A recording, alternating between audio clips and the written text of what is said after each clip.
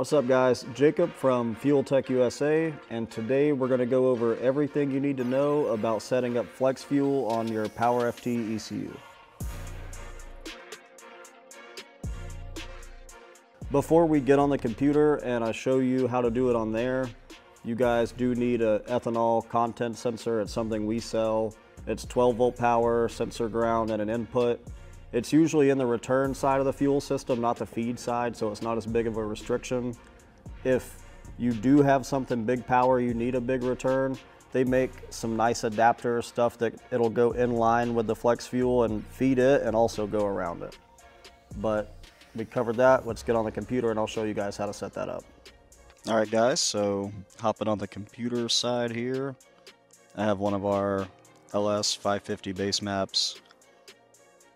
And we're going to first go to map options, turn on flex fuel.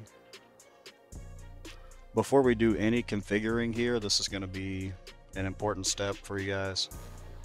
Let's go to fuel injection first. Let's make sure our primary total flow is correct for the fuel pressure we're running. So we're going to do this like we have our 170 injectors, and we're running 60 pounds of fuel pressure.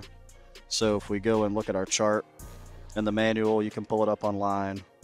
At 60 pounds of fuel pressure, they flow 204 pounds an hour each.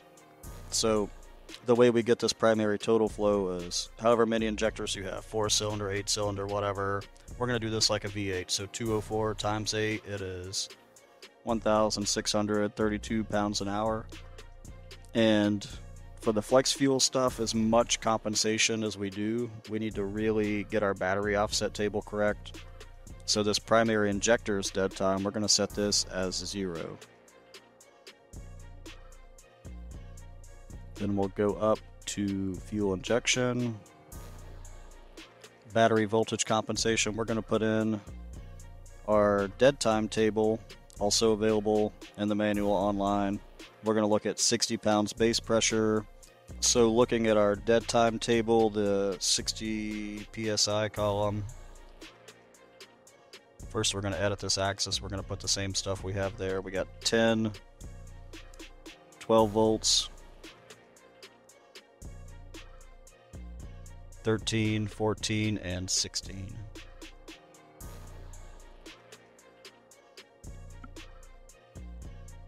Basically, just copy that info right in here.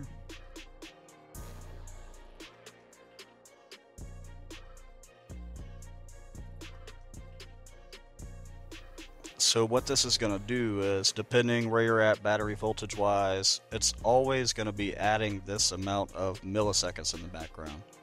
So when you totally fill this table out like this, your fuel table, when you get the car running, tuned in good, it may be way smaller numbers than you're used to seeing. So just kind of to show you, we're going to do, let's say 14 volts. It's adding 1.17 milliseconds in the background. You could be pretty close with this if you just add and take away 1.17 milliseconds everywhere. This should be pretty close to running the same as you were before.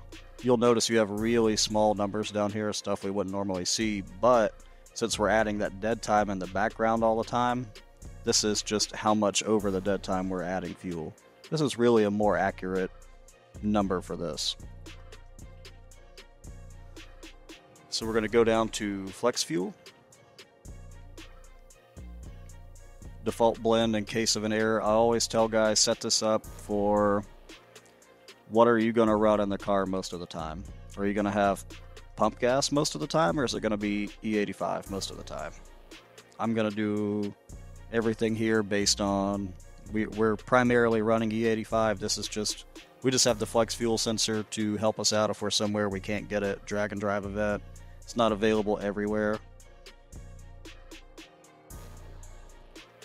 These are both kind of safeguards for it doing too much too fast. Like we're going to discard the reading during engine start. We're only going to check it during the fuel pump priming.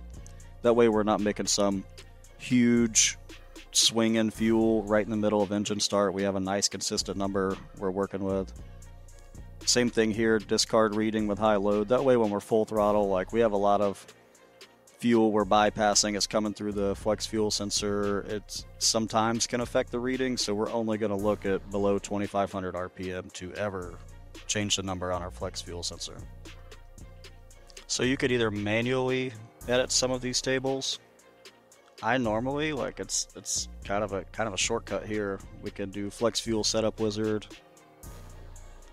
All of the tables will be erased and redefined with a default calibration, depending whatever we're going to tell it we run most of the time. So are you sure? We're going to say yes. Same thing, we're primarily running E85, we're going to put in 85%. So what this does is it's going to go ahead and every table here, the 85% mark, we're not doing any compensation. This is where we're mainly going to run. So even fuel injection, engine start, everything, it's already going to be zeroed out. If for some reason you get some really good fuel and you have more than 85%, it's going to start adding up to 10% there if it's fully E100. And then if we're down here in regular pump gas range, 10, this is in between 10 and 40. This is kind of a big jump. We can edit this.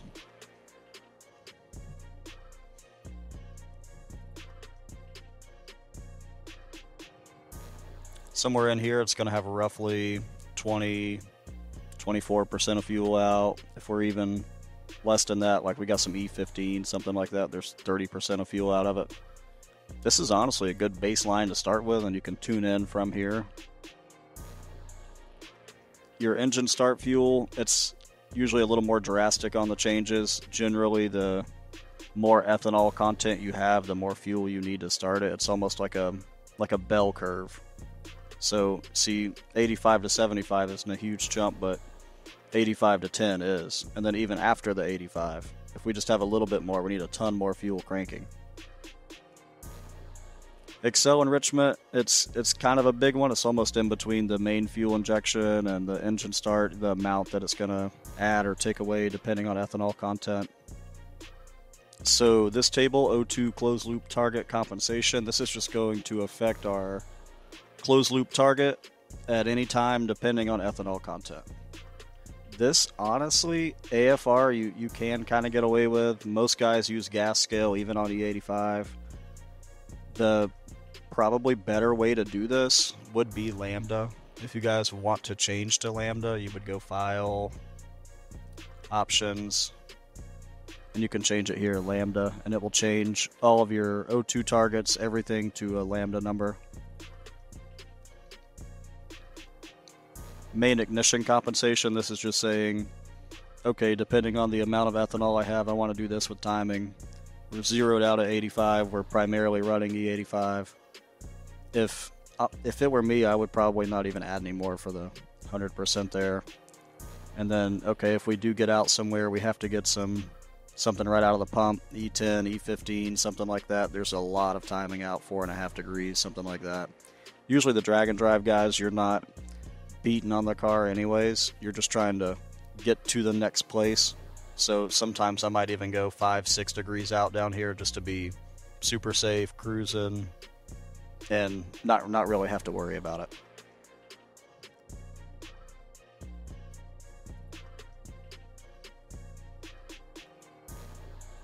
And all of these tables, this is just reference numbers. This is something that's going to get you in the ballpark. The best way to go about this would be to dyno with your E85, really dial the car in, and then if you can, try to blend and get somewhere in the middle, maybe E50, E40, something like that, and then go straight down to a right out of the pump, regular 10-15% ethanol, because this is just a ballpark number. You may end up taking a little more out. It may run better that way on the regular pump gas. You may add a little more there, but this is going to get you in the ballpark. You could put this in the car and run it, but it's going to take some dialing in. Every car is different, the way they're going to react to running a little leaner, running a little richer. Some stuff's more picky, like if you have something like really efficient, like a 4-valve head, overhead cam, like a Coyote or a K-Series or something, they're going to tend to run leaner and like it. Where if you got something, I don't know, like an LS or a small block Ford, they're typically going to be on the richer side. Like they don't want to run around at 14.7 air fuel. They want to cruise around at like 13.5. So keep that in mind. This is just a guideline to get you guys going.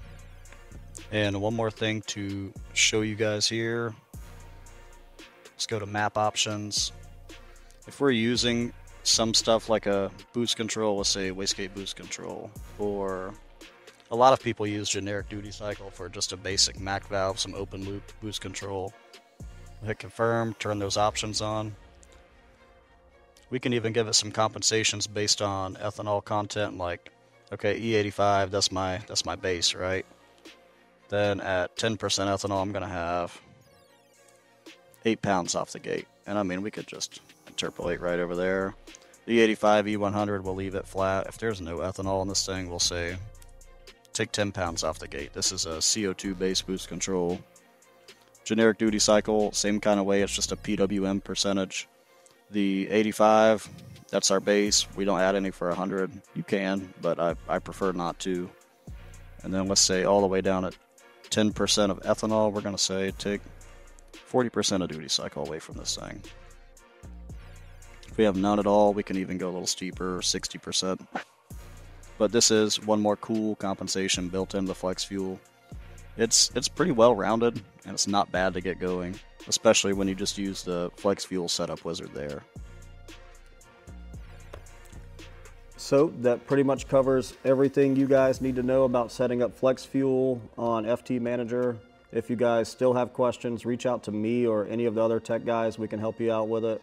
Of course, like, share, subscribe, leave a comment, give us some more ideas, something you guys want to see for Tech Tuesday, and we'll see you next Tuesday.